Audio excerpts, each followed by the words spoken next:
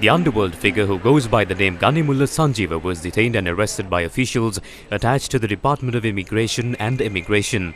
Police spokesperson SSP Nihal Taldua told News First that the Colombo North Crimes Division will conduct the investigations into the suspect.